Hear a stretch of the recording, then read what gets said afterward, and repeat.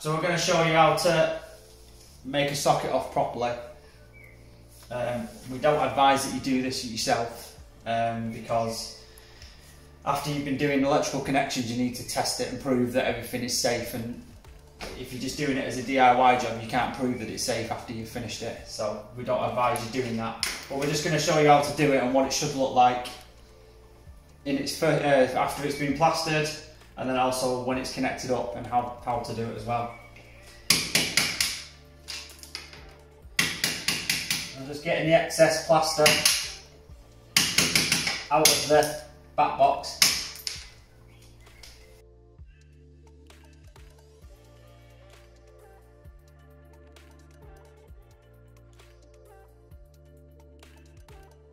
So that's a 25mm galvanised box. If you were using USB sockets, we'd advise using a minimum 35mm box, so there's space in the back, but this is just standard double socket. So you can see all the blanks are still in the box that aren't being used, whereas a lot of the time we get sockets, all the knockouts out and plaster's spewing into the box, or there's holes where bits of stuff can get in. And then you can see where the cables come into the box, it's all grommeted, whereas a lot of the time again there's no grommets, so the cables can get damaged on the metal as it enters the box. You grommet there coming in. You got an adjustable lug there, and then a fixed one on that side, and then your earth screw at the top there for bonding the back box. You can bond the back box. There is a loophole that says that you can probably get away with not bonding it if you've got a fixed lug, which you've got here. So most back boxes have a fixed lug on, so you can actually get away with not bonding it, but it is better practice to, if you've got any metal work, bond it, especially if there's a connection there to do it as well.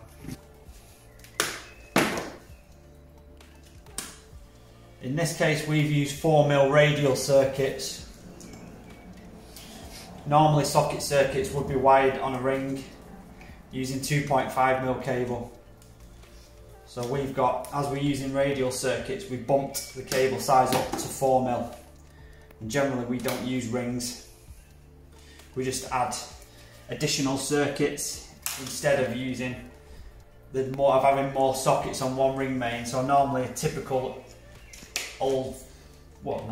old-fashioned standard installation would have socket circuit upstairs, socket circuit downstairs, one ring upstairs, one ring downstairs. Well, we'll separate the house into, this house particularly, is 2 socket circuits upstairs, 2 socket circuits downstairs, and then 1 utility. So you've got 5 separate socket circuits in this house, all on radials. So use radial circuits, we just spread it out a little bit more, and then if you ever get any faults down the line, we've used RCBOs, so it only takes that individual circuit out, so you've got the majority of the sockets on in the house.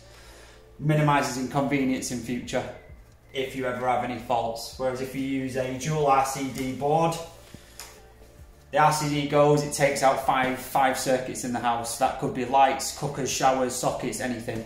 So we think that this is a better method to use. And every other circuit is a radial.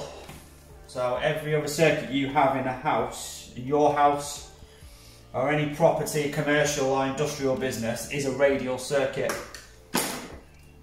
We think it's better to keep it consistent with radial circuits, and we get less faults with on-ring mains. Usually when we go testing a house, on condition reports or whatever, there's usually open rings.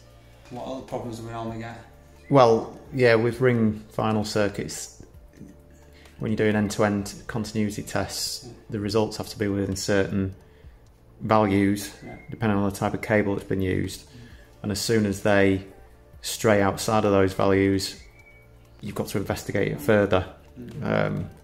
So it might be that there's a loose connection somewhere which may or may not be found easily. So yeah, open circuits, and then people messing with rings and doing additions and alterations to ring circuits, which, because they're usually on a B32 breaker, the 2.5 cable is only rated at 27 amps. If there is a break anywhere in the ring, then immediately that cable is not protected in the event of an overload. So in short, there's less to go wrong with a radial. Yeah. Right, so if we were using a piece of 2.5, which we're not, all the connections I would normally double over, so to fill the connection out as much as possible, so you're getting a good tight connection. So, you see that? Yep. Yeah.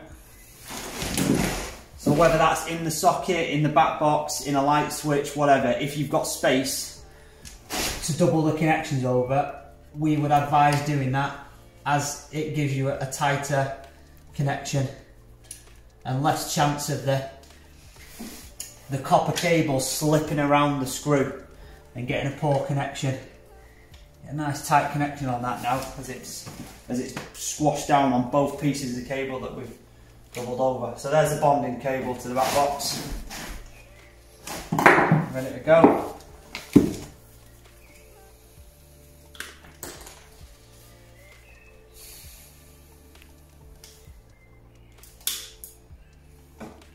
You need to sleeve everything up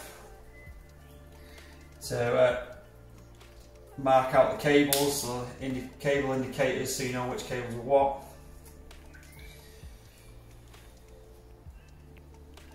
And it gives it a little bit of basic insulation as well within the box, just in case it strays and touches a live terminal.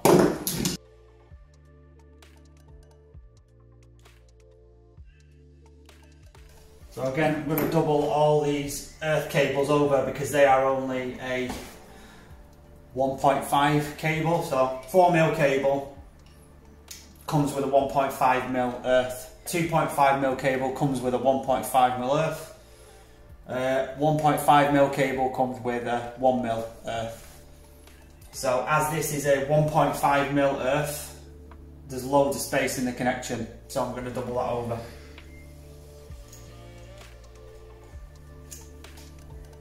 And pull it flat so it goes in flat.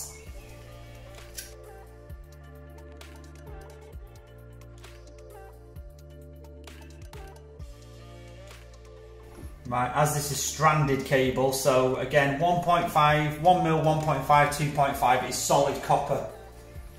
Whereas these, can you see that? It's stranded cable. So it's solid copper strands.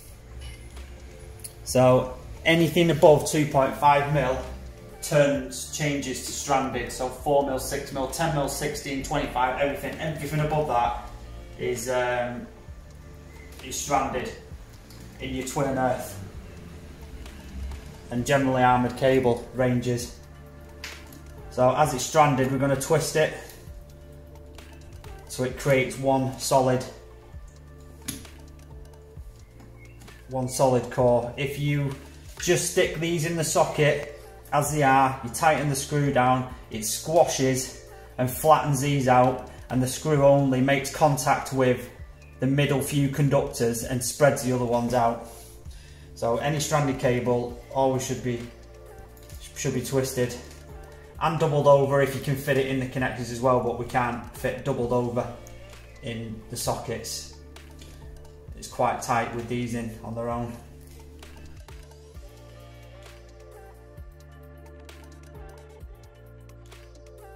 We generally use click.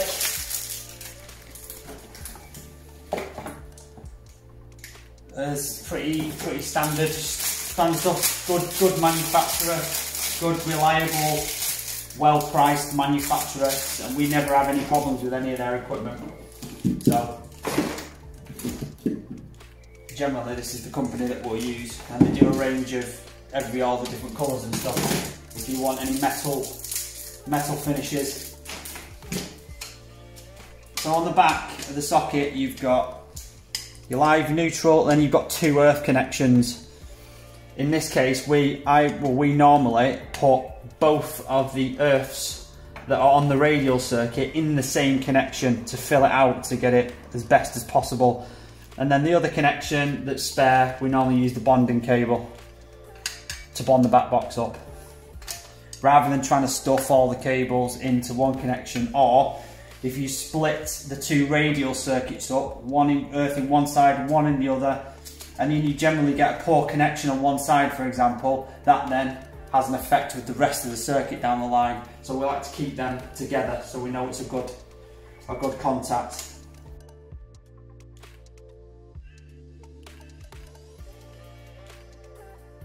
Just going to take them ends off that.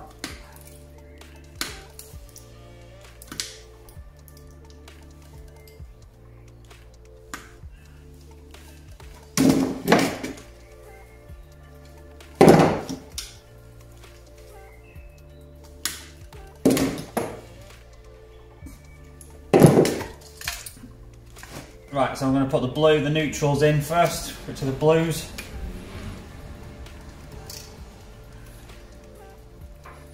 And when we're putting them into the back of the socket, usually line the insulation up and hold the two cores together so they go in side by side, rather than if I push one in and then the other one doesn't want to go in fully, and they kind of like that in the connection.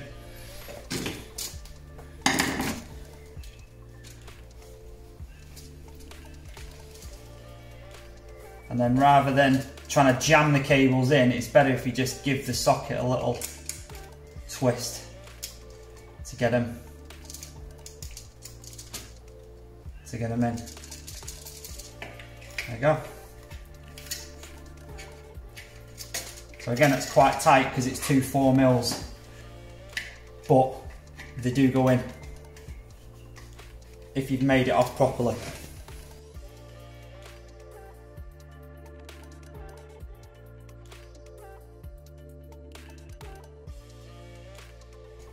You see, we've got no copper on show as well, so you don't want any copper hanging out the back of the connections. You want the copper all the way in, and you just want basic insulation on show right up to the point of the cable entry, so you can't see the copper. Now I normally do them just finger tight at first until we've got it in the box in position, and then give it a final tighten up.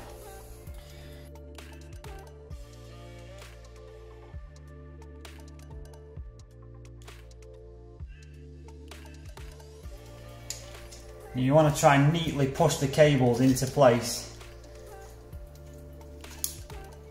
You want it as neat as you can, so it's a bit like it springs as well, so it kind of goes in nice and easy.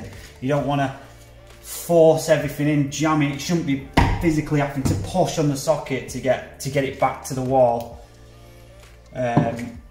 Otherwise you could be potentially damaging, putting strain on the connections, strain on the cables, damaging the copper because you're bending it to and crushing it, which can trip RCDs as well. So I'm going to make sure these earths go in flat so it gets a good connection across and put them in together.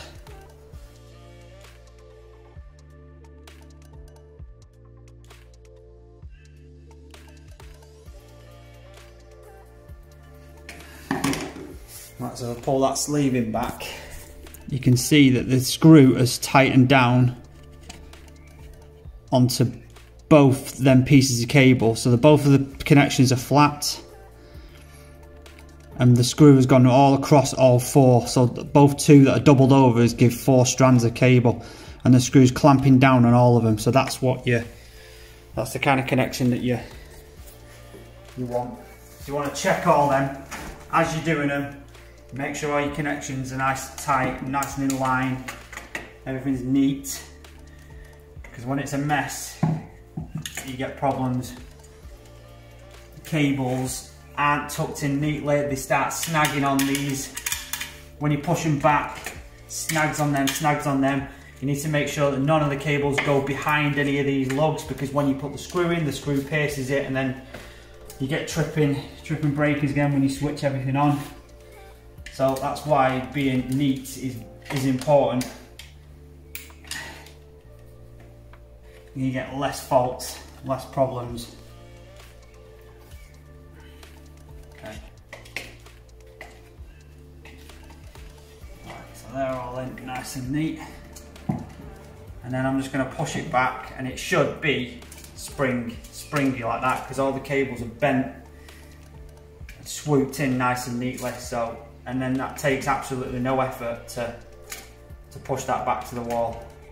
So that's how it should be. And then once I've pushed it back into place, as the copper moves, sometimes it loosens the screw. So I'm just going to double check and just tighten all these up now. Once I've put it into place. And then I'll screw it back. And on this job, we're leaving them slightly off the wall. We're not energising the circuit because the guy wants them leaving loose on the wall so he can paint around them. So we're going to put the screws in, but we're just going to leave them. We're just going to leave them loose off the wall, so we're not putting them all the way back so we can do his decorating. And then when we do put them back, we'll get a spirit level on the top. And then we'll make sure that when we screw it back, that the socket is level before we tighten it back. Gives a smile.